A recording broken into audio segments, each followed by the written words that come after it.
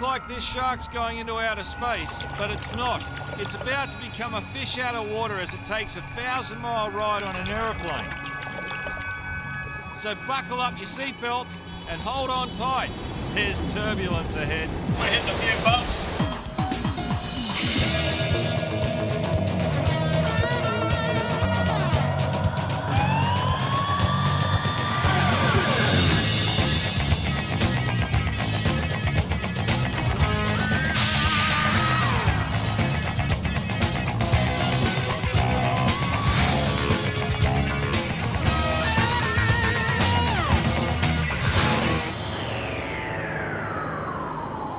Getting a close-up look at sharks doesn't have to be scary.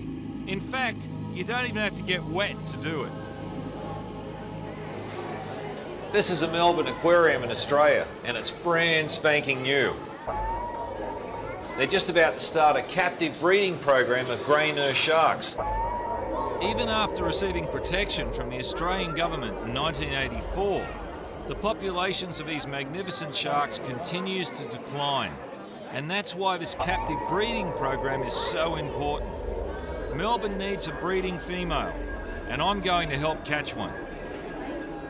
But before I show you how to fly an 8-foot shark 1,000 miles, let's go and have a look at her cousins in the wild.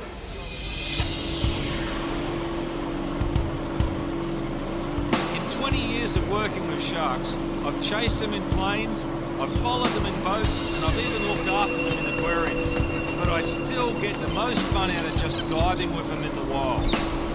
Unfortunately, that's getting harder to do in some places.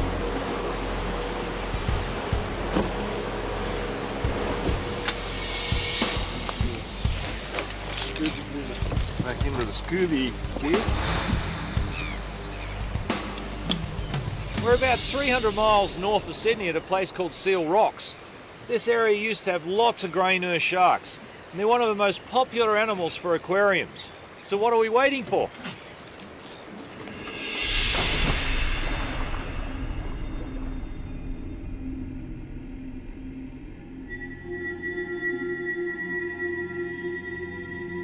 The grey nurse grows up to 11 feet long, and you can guess why it's called the sand tiger or ragged tooth.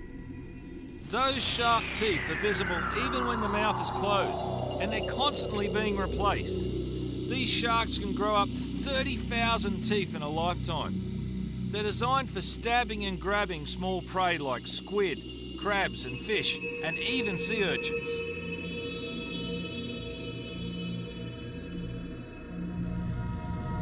This is a bottom-dwelling species, and you find them in many of the world's tropical and temperate waters, from the surf zone down to about 700 feet. The grey nurse is a slow-moving shark that will only attack humans if provoked. Unfortunately, a lot of these sharks have been caught over the years. In 1984, Australia moved to protect these sharks from fishing and spearfishing, and it was not a moment too soon. This is Seal Rocks today, but this shows what it was like 20 years ago. The rapid decline in numbers makes captive populations very important. Firstly, for the study of their behaviour, and secondly, as a reservoir for breeding stocks. But don't worry, Melbourne's breeding female won't be coming from this fragile population. Instead, she'll be coming from Mooloolooba's underwater world on Queensland's Sunshine Coast. Not that there's much sunshine at 8 o'clock at night, but the action is just beginning.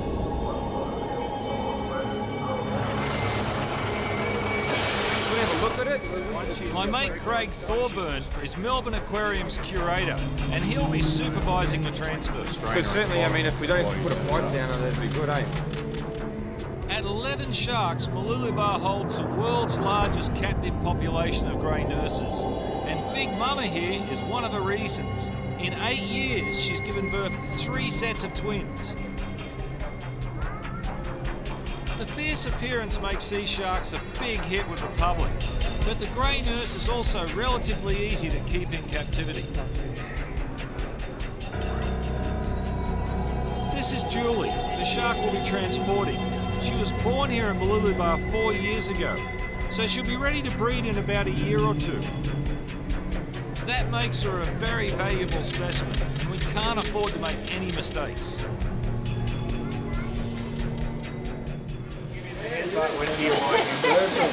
He usually deserves it. He usually deserves it. He's just like a big fat Giles, you know. Well, we're just getting ready to go in to catch this grey nurse. So hopefully everything's going to go quite well.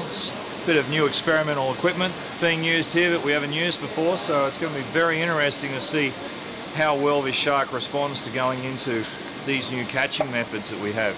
We've got a tube just here which I've never used before. Instead of using a stretcher that we normally use, we're using this tube, and we're going to be taking some blood from the shark as well before it goes out to the transport tank. We're also going to try and burp it and take a little bit of air out of it as well, so it sits nicely in a transport tank without tipping upside down. So let's see what happens.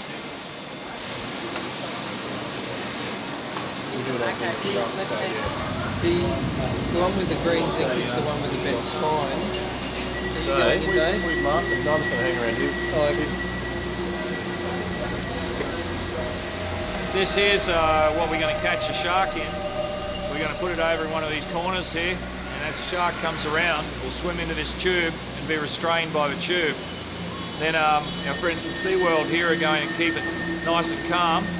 As it calms down, we'll move it back into the lock here, and then it will get ready to go into the transport tank. We've done this twice before with two males. They're larger. This time we're after targeting a smaller female. Now we could get lucky and get it early, but when the shark realises that we're trying to get it into this this small contraption here, then it will probably become more aware and try and avoid it as much as possible. So it could take 15 minutes. It could take half an hour to 3/4 an hour. Who knows? Maybe more. The capture is potentially the most stressful part of a procedure for Julie, so the success of a transfer depends on getting it right the first time.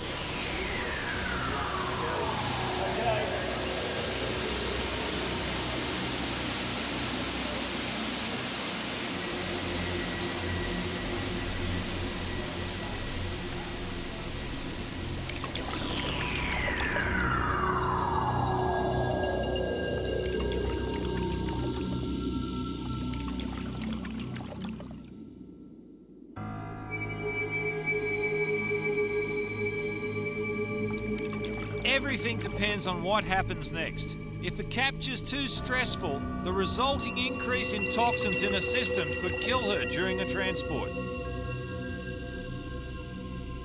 With some careful herding, she goes straight in. I don't think Craig's ever seen an easier capture. Well, that's a good catch. Yeah, very quick. Yeah. First go. There was no chasing her around the aquarium at all, and she's settled really quickly. That means that the stress levels will be nice and low.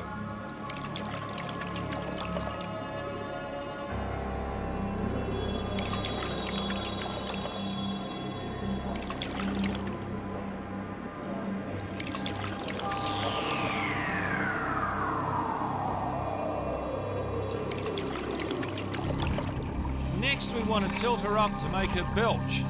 Many sharks rely on big, buoyant livers for flotation, and some, like Julie, even gulp air for extra buoyancy. So a good belch will help make her sink and lie flat in the transport tank.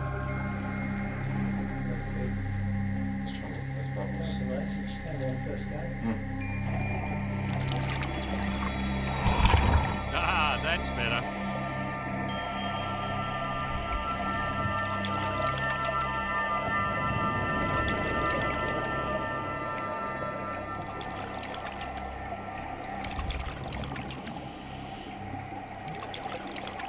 She's going into the lock now. We might have to go upstairs. Yep.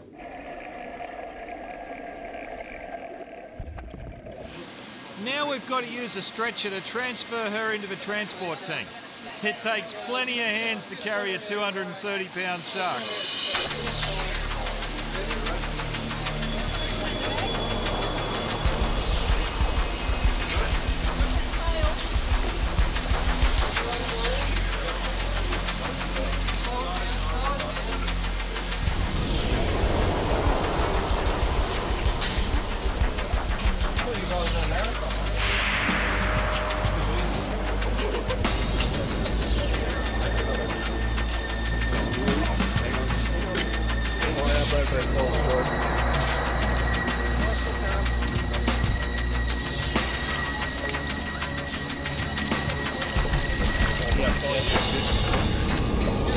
got the pole, just pull out.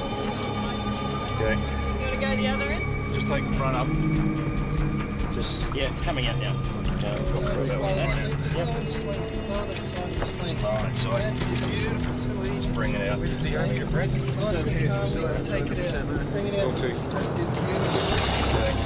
Nice and calm. Just let it settle. Yeah, lift it up. Just keep the head down. Lovely, got it. Too easy. What we've done is we've caught her, moved her into this transport tank, and she's just settling down here, and then we're going to take some blood and just make sure that she's not too buoyant, and then the transport tank gets filled up, off to the airport nice and quickly. Just going to let it calm down a bit. Okay, roll her straight over upside down. That's it. Okay, and she'll just calm in a second.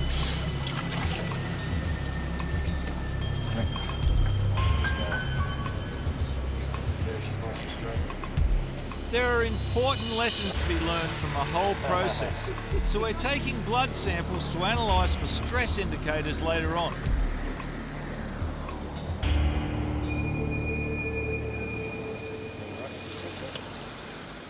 One last burp and she's lying nice and flat. From now on, the critical factor is water quality, so we've got to keep a close eye on the temperature and dissolved oxygen content.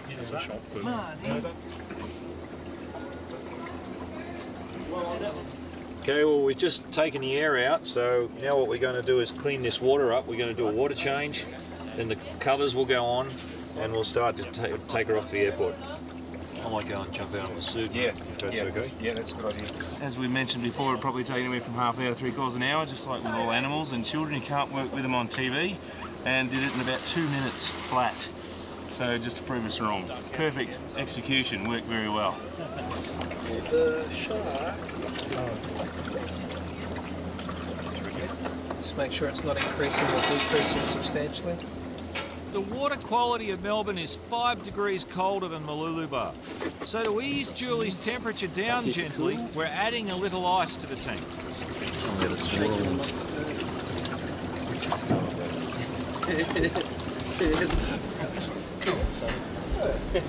Time to pop the lid on.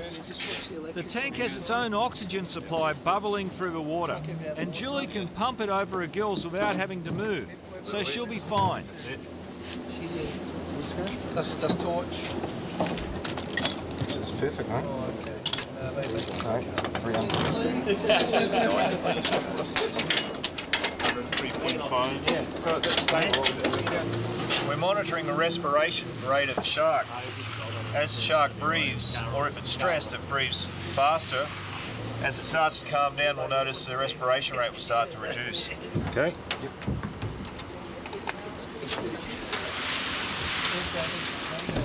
Okay, hit the road. Off we go to the airport. So far, everything's going according to plan. But with this precious cargo, we can't afford to take any risks. Halfway to the airport, we stop for one of a long night of regular checks on Julie's condition. She's doing really well. 15 minutes or so and see what it looks like. Sharks roll!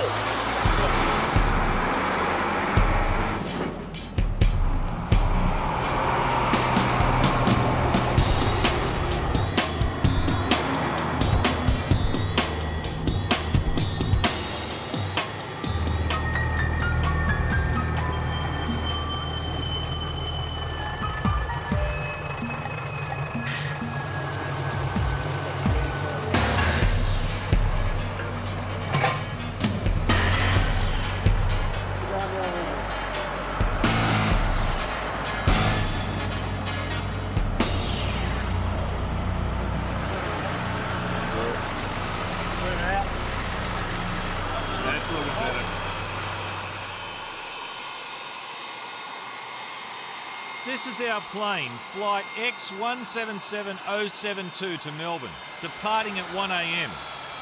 It's a regular freight flight, but tonight we're carrying a very special passenger in her own 1.5-ton private cabin.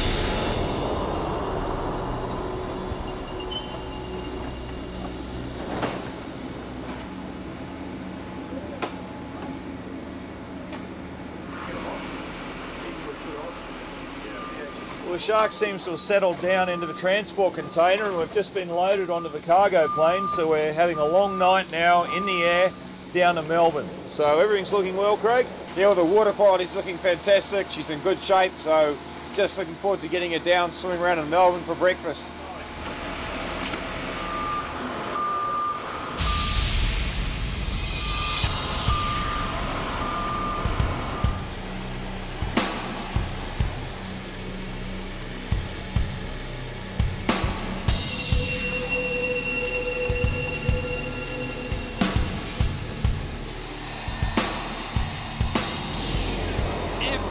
Julie's waste products are building up in the water, including deadly ammonia, meaning we can't afford any delays. But so far, so good. You've heard of a flying doctor? Well, make way, Melbourne. Here comes the flying nurse.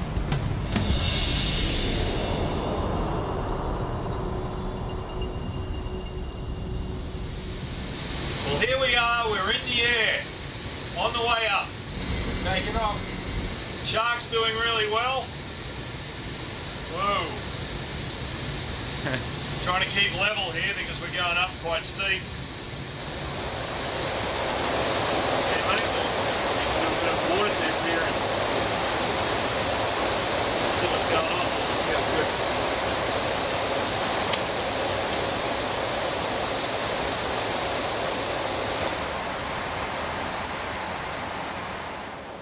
We've got a 2-hour flight to Melbourne, but there's no slacking around in business class for us. We're monitoring Julie's progress constantly, and Craig's keeping detailed notes for future reference. It's not every night that you fly a shark, so the captain's come back to see how his passenger's going. Choice at present, you know, like you don't see many flying sharks, you know. Hey, wait a minute, who's flying the plane? Turbulent at present, we're hitting a few bumps. I hope Julie doesn't get airsick. Nothing to worry about though. That's Melbourne Airport, right on schedule at 3:15 a.m.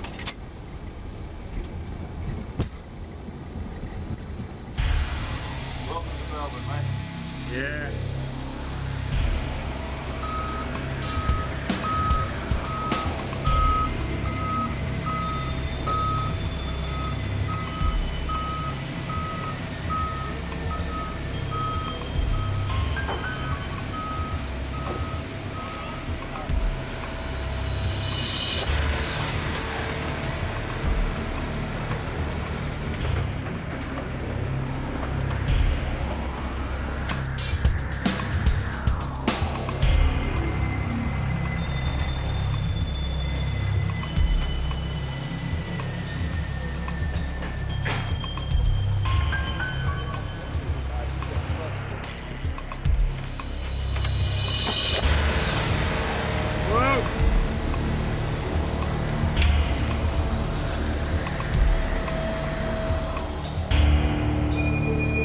Unloading calls for extra caution. If the tank's oxygen supply breaks down now, Julie would be in serious trouble. Next stop, Melbourne Aquarium.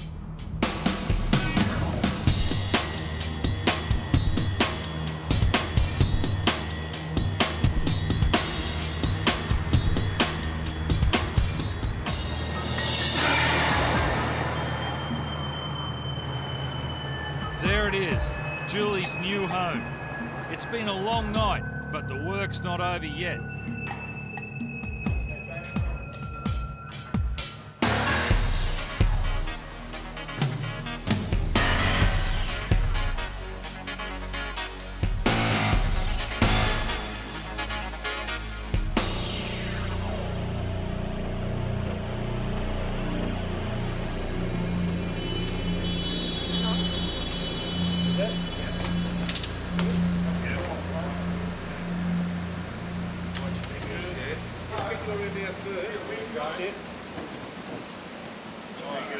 Going back slowly. This is Julie's first glimpse of her new address, and there are already plenty of people keen to meet her. I'm just going to guess off.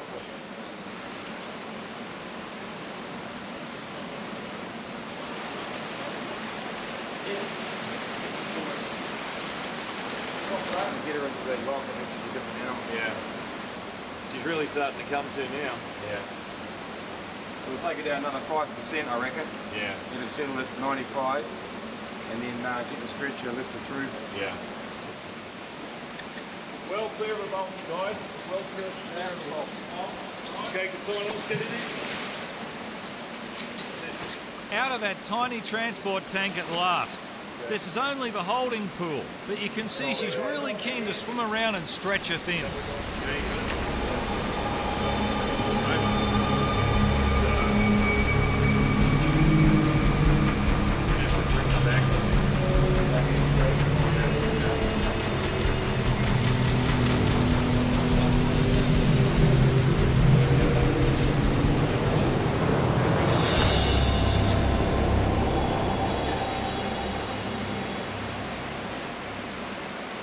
She seems alert and ready to go straight into the main display tank.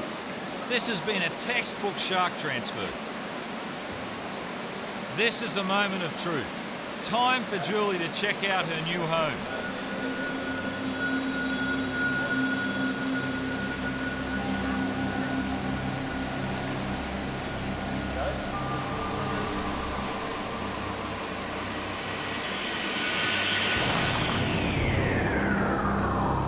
She's looking really good. She's sinking a bit, but that's to be expected. All she needs is a bit of a helping hand to get a gulp of air into her stomach for a bit of added flotation. Ah, that's better.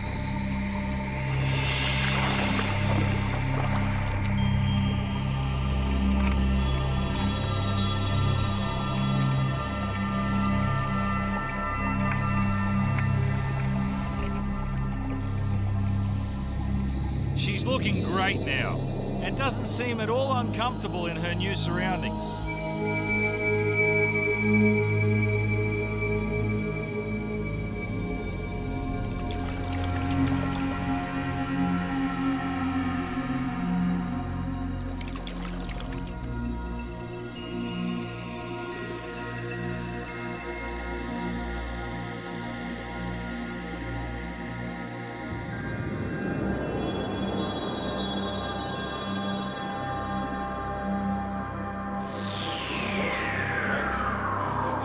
Craig should be pretty happy with this.